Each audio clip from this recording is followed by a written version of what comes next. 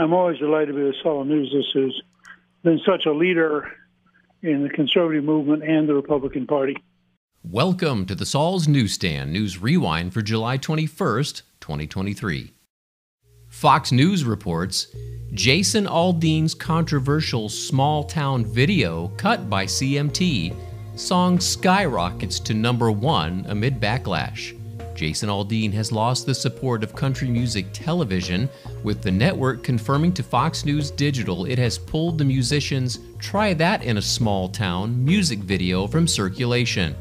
In the video, Aldean's lyrics are sung while news coverage from the 2020 riots illustrates his message.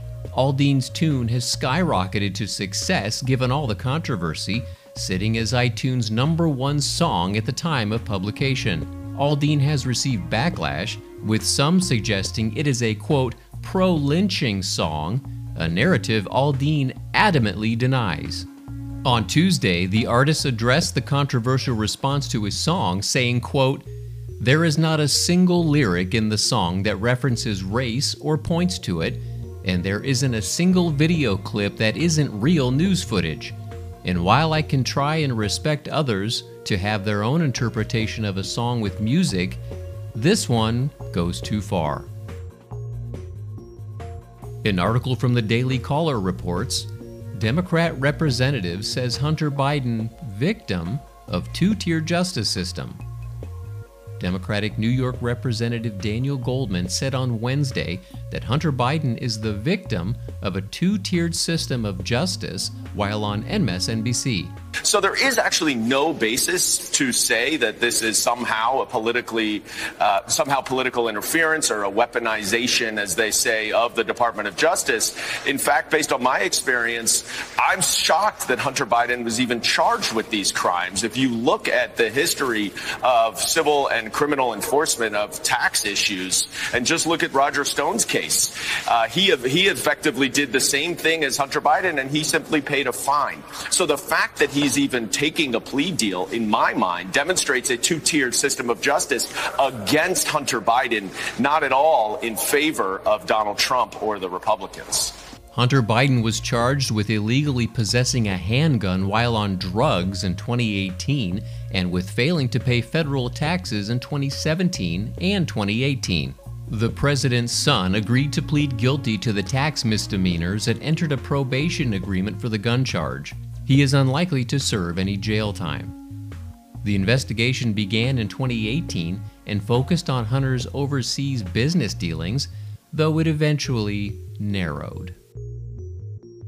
And finally, NBC News reports, Iowa's GOP caucus date is set, but timing New Hampshire's primary is not so simple.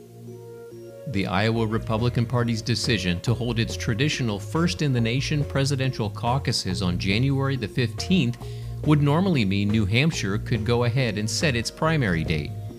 But the Democrats' move to change their nominating contests in 2024 has left New Hampshire's planning still unsettled. But it's not when Iowa Democrats caucus that matters to New Hampshire, it's how they caucus.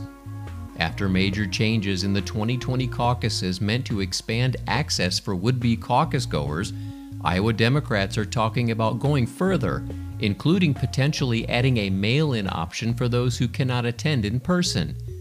To New Hampshire, that makes Democrats' Iowa caucus sound suspiciously like a primary. It all comes back to Democrats' decision to change their early state lineup after vote counting problems plagued Iowa in 2020. South Carolina is set to hold the DNC's first officially sanctioned primary on February the 3rd, but New Hampshire officials are furious about the move and determined to undercut it, no matter what the punishment is. The DNC's official schedule would see New Hampshire and Nevada jointly holding their second primary after South Carolina. This week, we'll let former RNC Chairman Michael Steele have the last word.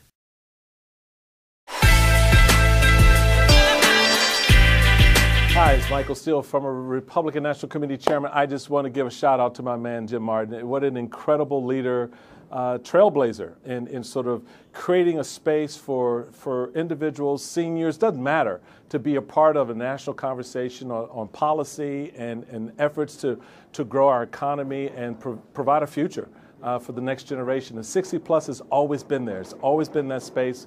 And it's been a real treat for me to not just know Jim, but to work with him over the years. And I just want to say, hey, let's do what he does, right? Let's make it real. Let's keep it happening and change the course of our country.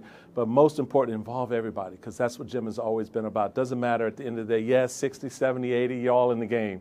And that's what it's about, being in the game. And that's what Jim does. And I'm so proud of him and so proud of this effort.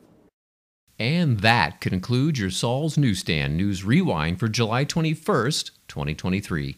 For more political news faster, visit saulsnews.com.